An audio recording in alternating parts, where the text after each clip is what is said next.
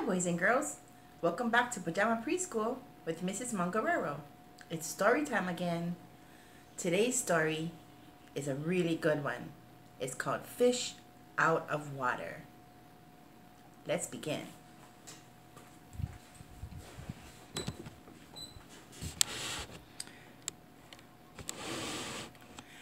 Fish Out of Water by Helen Palmer, illustrated by P.D. Eastman. What does illustrated mean? They drew the pictures.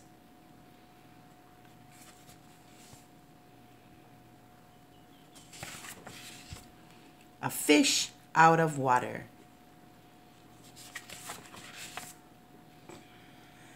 This little fish, I said to Mr. Carp. I want him. I like him, and he likes me. I will call him Otto. Very well, said Mr. Carp. Now I will tell you how to feed him. Then Mr. Carp told me, when you feed a fish, never feed him a lot. So much, no more. Never more than a spot. Or something may happen. You never know what. Then I took Otto home. I gave him some food. I did not give him much, just one little spot. But this did not make Otto happy. He wanted more food. He had to have more. Poor Otto. He just had to have more. I knew what Mr. Carp had told me. Never feed him a lot, never more than a spot, or something may happen. You never know what. But I gave Otto all the food in the box. Then something did happen. My little Otto began to grow.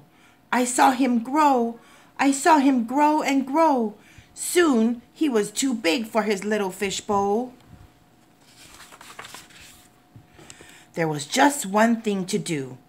I put Otto in the flower bowl. There, Otto, I said, this will hold you. But no, the flower bowl did not hold him. Otto went right on growing. This was not funny at all. His tail was growing right out of the top. I grabbed the flower bowl. I ran with it. Otto, I said, I know just where to put you. Then you will be all right. I put him in a big pot. But Otto was not all right. I saw him grow some more. Very soon, he was too big for the pot.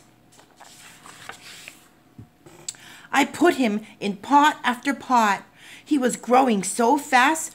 Poor Otto, my poor little fish. Oh, why did I feed him so much? Otto, I said, stop growing, please. But Otto could not stop growing. He was growing all the time. Very soon, I ran out of pots.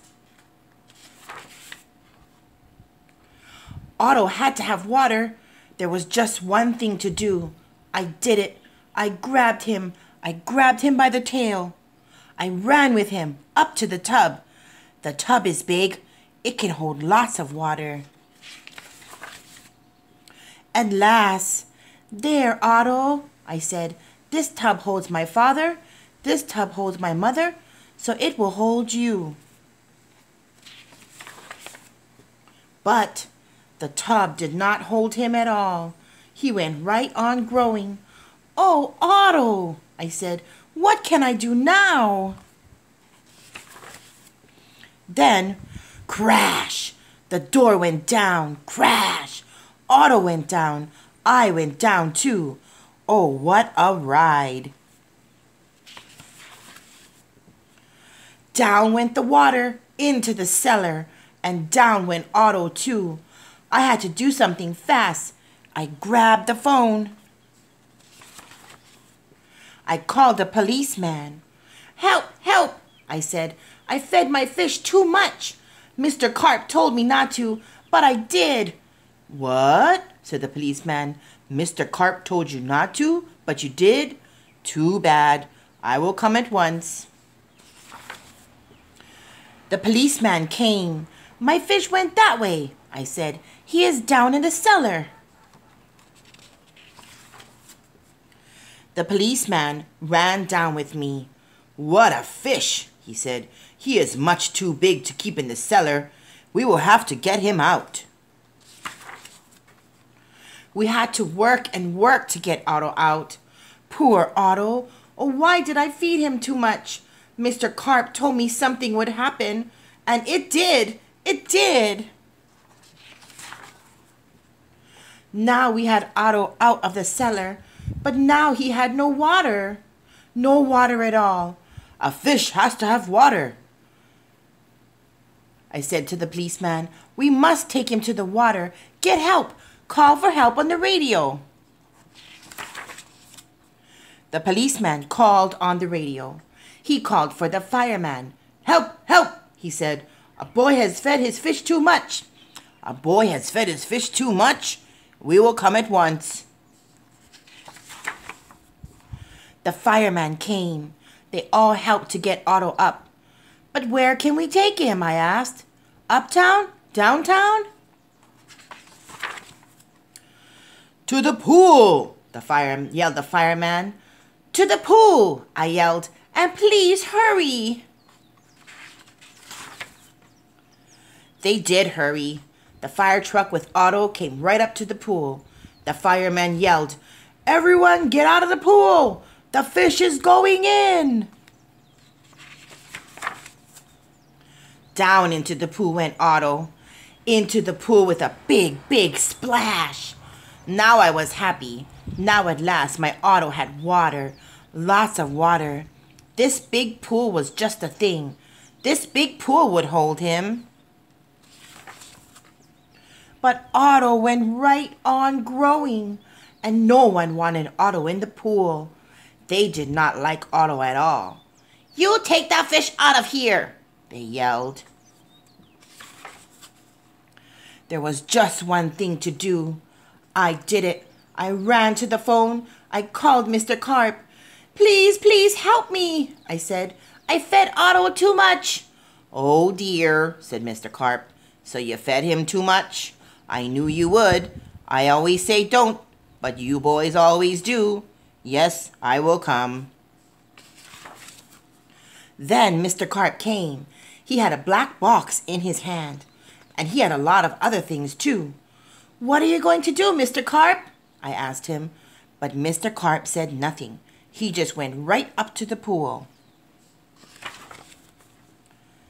He took his black box with him and all of the other things too.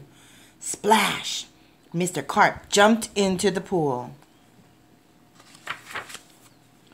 Splash! Now Otto went down too. All I could see was his tail. I could not see Mr. Carp at all. What was going on down there? What were they doing down in the water? Now I could see nothing. Not Otto, not Mr. Carp. Nothing at all. Would I see Otto again? Would I see Mr. Carp again? "Mr. Carp! Mr. Carp!" I yelled. "What are you doing? Are you all right?" Then up jumped Mr. Carp. In his hand was a little fish bowl. In the bowl was my Otto. Mr. Carp had made him little again. "Don't ask me how I did it," he said, "but here is your fish." "And from now on," said Mr. Carp, "please don't feed him too much. Just so much and no more." Now, that is what I always do. Now I feed Otto so much and no more. Never more than a spot, or something may happen. And now I know what. The end. Wasn't this a great book, boys and girls? Sometimes when people tell us to do things, we have to remember to listen, because we never know what can happen. Like how the boy found out in the book, Otto would get really, really big and never stop growing. Thank you for joining me today. Until next time, bye-bye.